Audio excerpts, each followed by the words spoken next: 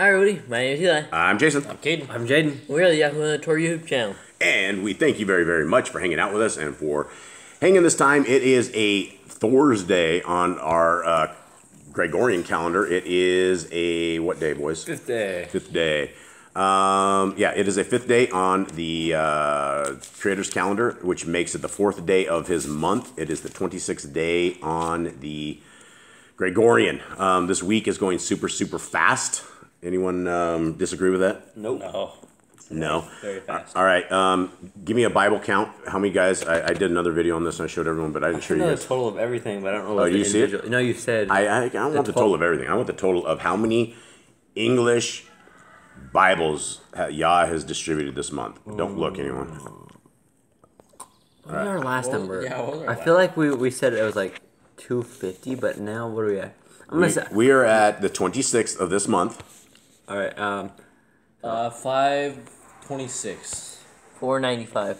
Okay. Um. I'll tell you guys, both of you are really close. Don't look. So that means there were like 511, 512. Oh, that's no. 502. 502 restored names, scriptures. The Torah Commands book has 150 downloads. I can't believe that. I didn't think people were actually going to go for that. Huh? Terrible book.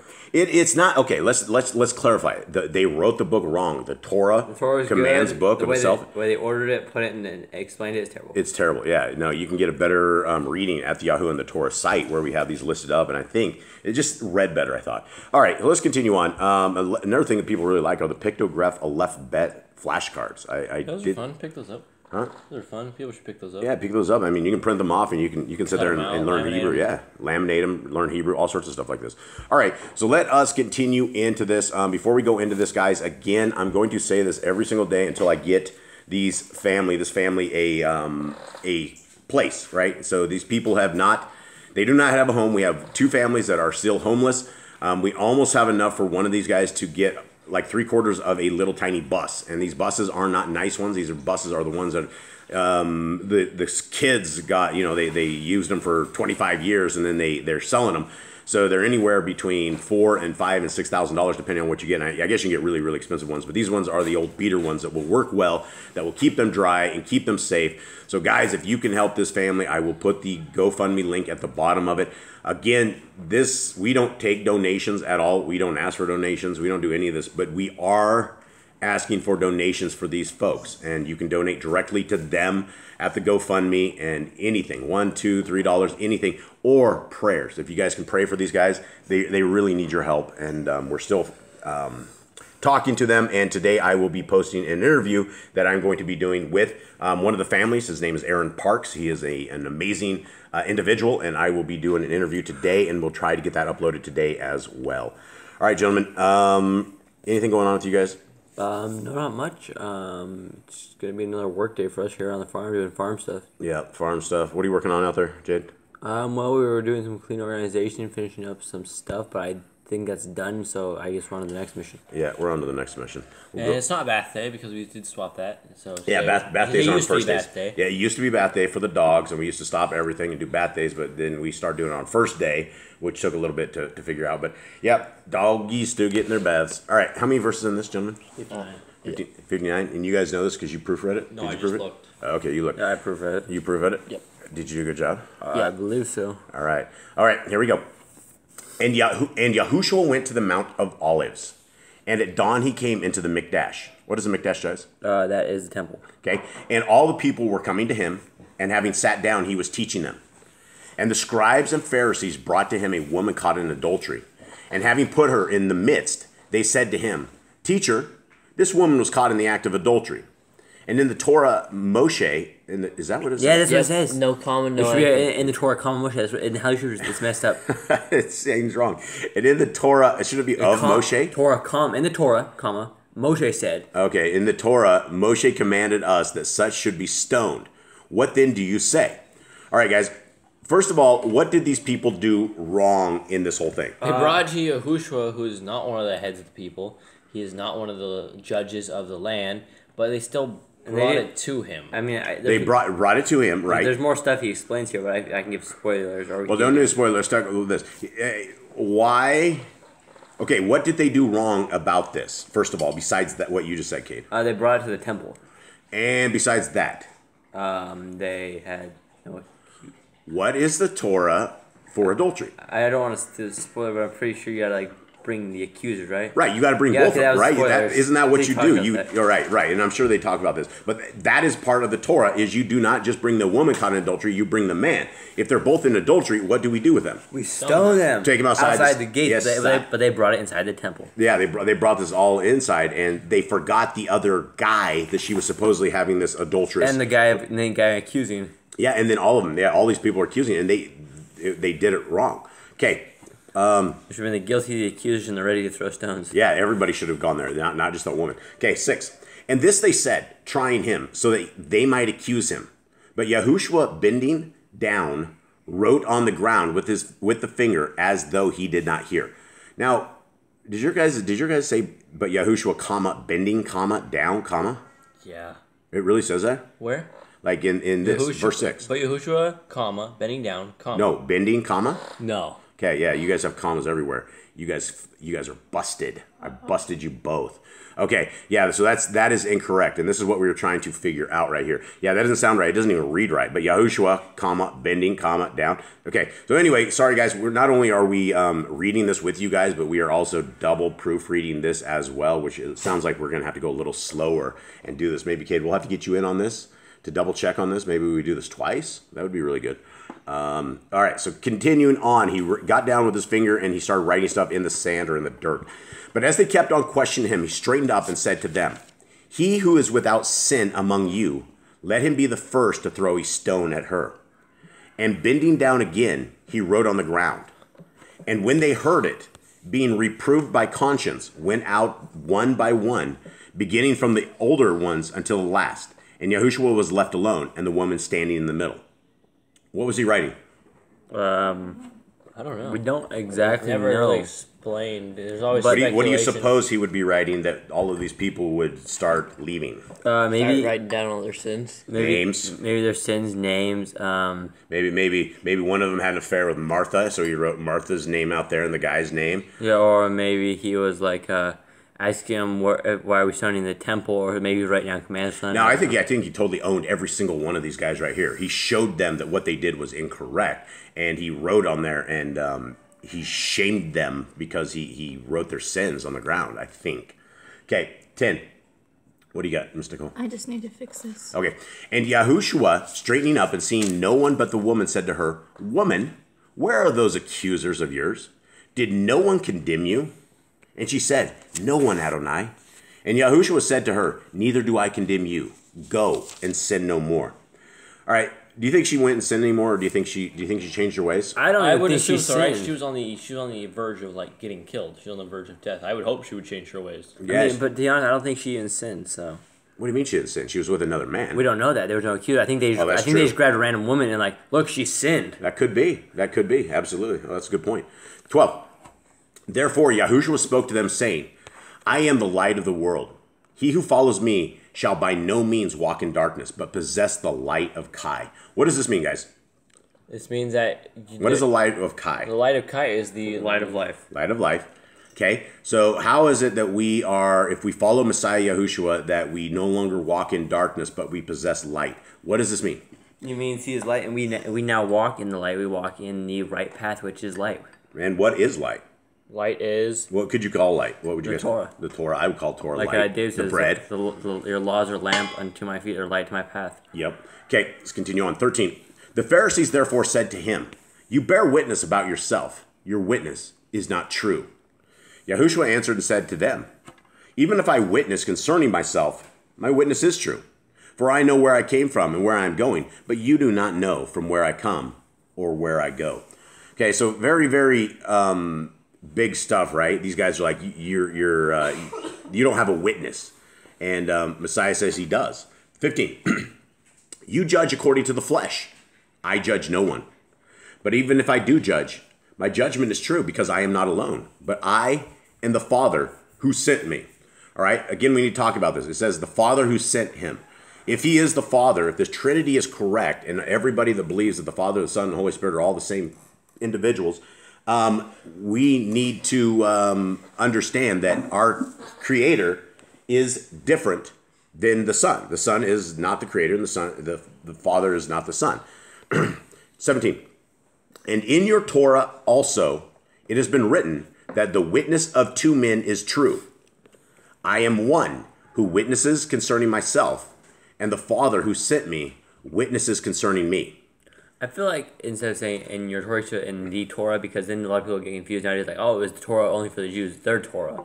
Yeah, and that's true. That we know of what? How do we know what the Torah is for us? Because we are the children of Israel. Whoever keeps the laws are the children of Israel. And is the Torah good for everybody, or is it good for all generations? It's good for people who want to be in the kingdom of Yah. Natives and strangers. Natives and strangers, yes. So the Torah is for everybody. Yeah, see, that confused a lot of people. It's like, oh, it's only for the Jews because it's their Torah, not his Torah. Yeah. All right, 19.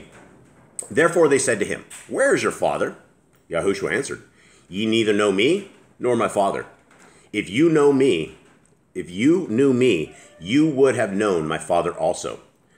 Okay, how would they have known the Father if they knew him? Because they would know that he is the Son. They would know that he came from Yahuwah on a mission. That his fruits are of the Torah, right? And that is how we judge people, is based upon the fruits. And all of the fruits of Messiah Yahushua is keeping the Torah, just doing the Torah. 21.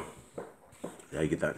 Actually, 20. These words Yahushua spoke in the treasury, teaching in the Mikdash, and no one laid hands on him because his hour had not come.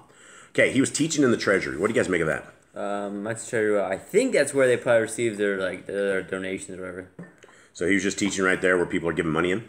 Probably. Do you think they have piles of cash stash where people can see it or anything? I'm sure these people were donating as much as they could. Then they're like, donate to us, we're the people. So. But I'm sure the treasury wasn't. I mean, I wouldn't think that they would put all that money visible that people could see it. Probably not. They probably had back room or something. Probably like where they received the donations or probably. It wasn't like something that would be open, right? I don't think anybody's ever going to put fat stacks of cash next to something, right? The people are going to steal it, right? Well, or they see giant piles of cash and people are like, well, they don't need this money. I'll put this where in my pocket. So okay. Do you think Yahushua grew up with these Pharisees and Sadducees? He would have probably known a lot of these guys from youth, right? Yeah, or run into them. And so when he grew up, did they think he had some character changes? I mean, a lot of these guys should have known him, like, this isn't Yahushua. He's changed them. Maybe he's like this in his entire life. Well, he was teaching when he was a kid, though. So did he change that much? Or I don't know, because now he's been warring with them for like the last 8 chapters. That would be so crazy. He's in Jerusalem, right? I think so. He's from Galilee. He's not from Jerusalem. I really wish we had another 8 books, right? The youth of Messiah. Yeah, Youth of Messiah. Where did he go prior? There were time. I mean, where did we go until he was 30 years old? We know from 14 or something, or young when he's really young. We have once we're missing 15 years. Then he's 12, and then we have 30. Yeah, where does all that time go? What was his path? What was his mission? How did he come to find out what he was doing, or did he always know what it was? Those are amazing questions. I would love to ask one day, hopefully. Okay, 21. Therefore Yahushua said to them again, I am going away, and you shall seek me, and you shall die in your sin. Where I go, you are unable to come. Okay, that's clear enough. You're going to die in your sin. We all will. I mean, how do we not die in our sin? You repent. To the Torah, you repent. We'll all still die in sin, but only because of Messiah Yahushua do we have that shot. Okay, 22. Then the Yahudim said, shall he kill himself because he says, where I go, you are unable to come? I guess that would be a valid question, right? I mean, people are like, Enoch told people, well, I'm going to go too. And they're like, where are you going to go? And he was gone. 23. And he said to them, you are from below. I am from above. You are of this world. I am not of this world. Therefore I said to you that you shall die in your sins. For if you do not believe that I am, you shall die in your sins. All right, right here, the people will go right here. For if you do not believe that I am, you shall die in your sins. Okay, this is going to be a tricky thing for everybody who says that I am. Jaden, are you my son? I am. Are you sure? You're not me? Yeah. You just said I am. Yeah, and that doesn't mean I'm Yahuwah either. Right. Because definitely. Because the verse up, he says, I am not of this world. And he goes, if you do not believe that I am, then you won't make it. So he basically, if you don't believe I'm not of this world, then you're not going to make it. Yeah, and when he's saying I am, he's not saying he is our creator. And it's not capitalized either, because I am is capitalized. Yeah, and so he's not our creator. He's the son. Which, if you are okay with Hasatan killing our creator for 3 days, who was running the world at that point, right? It could have really gone to a mess. Okay, 25. Then they said to him, who are you? And Yahushua said to them, altogether that which I even say to you. I have much to say and to judge concerning you.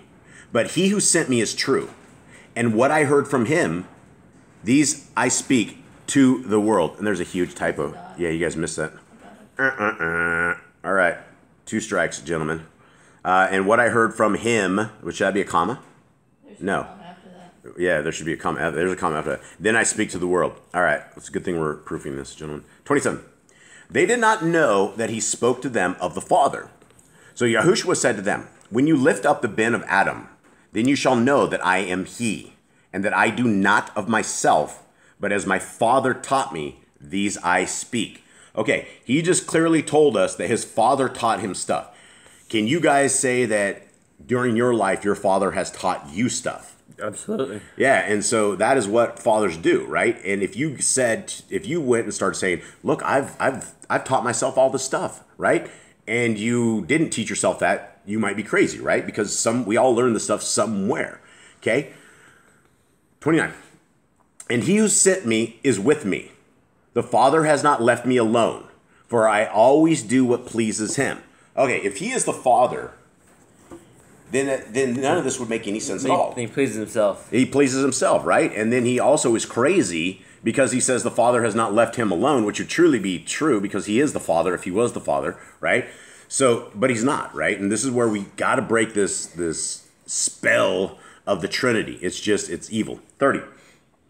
As he was speaking these words, many believed in him. So Yahushua said to those Yahudim who believed in him, if you stay in my word, you are truly my Talmudian, and you shall know the truth, and the truth shall make you free. All right, that's famous, right? That quote right there. If you know the truth shall make you free. Whenever you hear that, they're quoting out of scriptures, right? What is he talking about if you stay in my word? You are my Talmudian. What word is he talking about, and why is the word capitalized? At this point, there would be no Gospels. There would be no New Testament. Paul wouldn't have written his letters yet, so it can only be a few things. The Torah. Yeah, the word is the Torah. That is what is our Messiah's, what he follows. It is his dad's word. And then he says, if you keep it, you are truly my Talmudian. What is a Talmudian, guys? It is a disciple. Disciple, yeah. And the truth shall make you free. Absolutely. 33. They answered him, we are the seed of Abraham. And that's misspelled too. You guys have Abraham. Wow, you guys botched this one. We are the seed of Abraham and have been servants to no one at any time. How do you say, you shall become free? Yahushua answered them, truly, truly, I say to you, everyone doing sin is a servant of sin. And the servant does not stay in the house forever. A son stays forever. All right, what are we talking about here? So it basically says a servant doesn't forever stay in a house. A servant at some point he will go on to his next job. He'll go to the next place to serve. Be sold off. According to the Torah. Right, according to the Torah. Right. Whereas a son stays in that house forever. Yeah, absolutely. Okay, 36. If then the bed makes you free, you shall be free indeed. I know that you are the seed of Abraham, but you seek to kill me, because my word has no place in you. Now, is it his word, or is it his father's word, or is it both of their words? What are we talking about? I would say it's Yah speaking through Yahushua. If you're keeping the Torah, it's the word of Yah, right? The word is the word, and Messiah he falls on his father's word. He's like, this is my word, because it is his father's word, as it should be our word, right? It should be what we take and what we do. Okay, 38. I speak what I have seen with my father, and you do what you have heard from your father. They answered and said to him, Abraham is our father. Yahushua said to them, if you were Abraham's children, you would do the works of Abraham. But now you seek to kill me, a man who has spoken to you the truth, which I heard from Elohim. Abraham did not do this. Boy, that's going to make them mad right there. If you do the works of your father, then they said to him, you do the works of your father. Then they said to him, we were not born of whoring. We have one father, Elohim. Yahushua said to them, if Elohim were your father, you would love me. For I came forth from Elohim and am here. For I have not come of myself, but he sent me. And again, I don't think anyone that has ever said, well, a Father, the Son, and the Holy Spirit are the same people. I don't think they've ever read John, right? It doesn't say it, right? For I have not come of myself, but he sent me. Is it, for I have not come myself. Is that what it says? But he sent me? Yeah, but it's missing a period. But he sent me. Yeah, okay. 4 botches. Wow, this is the worst one you guys have done yet. 43. Why do you not know what I say? Because you are unable to hear my word. You are of your father, the devil, and the desires of your father you want to do.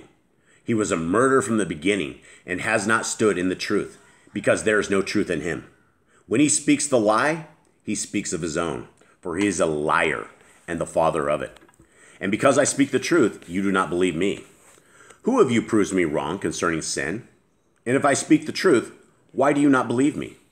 He who is of Elohim hears the words of Elohim. Therefore you do not hear, because you are not of Elohim. Now them are fighting words, right? These Pharisees and Sadducees, if he would have said this out there, these guys would have started toeing the line, and these guys would have started. I mean, this is you told a Sadducee or Pharisee they are not from Elohim, they are going to be furious. You told them they're not what they think they are. Yeah, you're exactly right. 48. The Yahudim answered and said to him, do we not say well that you are a Shomerite and have a demon? So they're like, don't we say you're a Shomerite and have a demon? Yahushua answered, I do not have a demon, but I value my Father, and you do not value me. And I do not seek my own esteem. There is one who is seeking and is judging. Truly I say to you, truly I say to you, if anyone guards my word, he shall never see death at all. Okay, does that mean we're never going to die, guys? No, that means we will die on this earth, right? All flesh passes away on this earth. But according to the spiritual death, we will not die the spiritual death. Yeah, the second death, which right? Which is going to separation from Yah. Yeah, separation from our Elohim. 52. The Yahudim said to him, now we know that you have a demon. Abraham died and the Nebiim. And say, if anyone guards my word, he shall never taste death at all. Are you greater than our father Abraham, who died, and the Nebiim died? Whom do you make yourself? Did it say, and you're going to say, and the Nebiim died? Yep. Okay. Yeah.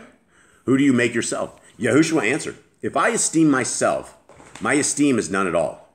It is my Father who esteems me, of whom you say that he is your Elohim. And you have not known him, but I know him. And if I say I do not know him, I shall be like you, a liar. Man, he was really upsetting them. Yeah. But I do know him, and I guard his word. Okay. This is how we know that we love our Creator, right? Because we guard his word. If we do not guard the word of our Creator, then by default, you don't love him. If your parents tell you to do something and you laugh at them and mock them and go do your own thing, you would have to understand that you probably don't love and respect your parents. Okay, 56. Your father Abraham was glad that he should see my day, and he saw it and rejoiced. The Yahudim therefore said to him, you are not yet 50 years old, and have you seen Abraham? Yahushua said to them, truly, truly, I say to you, before Abraham came to be, I am. Okay, we better stop on this verse before it. This is the verse that always takes out the Trinitarians, right? This is it. They will always go right here. Look. It says, truly, truly, I say to you, before Abraham came to be, I am. Did he just say that he is Elohim? The Elohim Most High. He said he existed before there. Before Abraham, I am. Before Elohim, and Abraham. People don't understand that, right? All we can understand is our creation. We can understand our life. We were born in 1970 something or 60 or 50, whatever it is. We understand the time that we are in. We don't understand before creation. We don't have a grasp of it. All we have with creation is we have Genesis, right? We have Bereshit. And we don't know anything beyond that. We didn't know until we read the Targums that the Torah was created 2,000 years before creation.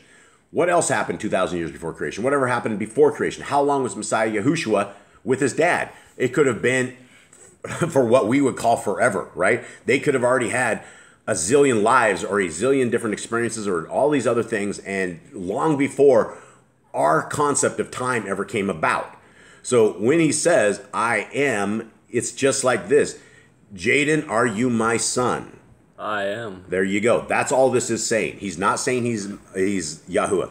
59. Part of the misunderstanding is probably like part of Sefer and KJV's fault, because at the end they put I am in all caps. Yeah, and you look at that is bad. That's Dr. Stephen Pidgeon in his terrible translation. It says I am, and then it says I am, it's capitalized. Okay, mine says in 58, it says, Yahushua said unto them, Amen, amen, I say unto you, before Abraham was, Ehaya. ahaya. It's in Hebrew. See, yeah, and this is, you're reading Sefer? Yeah, I have the older version. Yeah, so the older version, this is where Dr. Stephen Pidgeon literally sold out and he just ruined every translation he had. So it sucks. Okay, 59.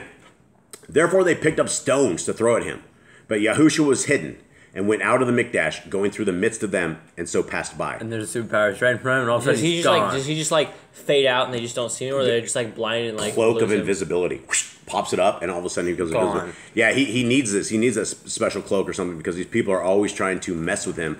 And it seems like he's a little, he's just able to get out of He's there. always several steps ahead of them. He is. He's always. And that's why you don't want to debate Messiah Yahushua. You will end up walking away. Yeah, you're looking like a fool. They'll start writing in the dirt, and all of a sudden you're going to run for your life because he who is without sin truly casts the first stone. But if we are to judge, we need to judge based upon the Torah, and every one of those guys did that wrong.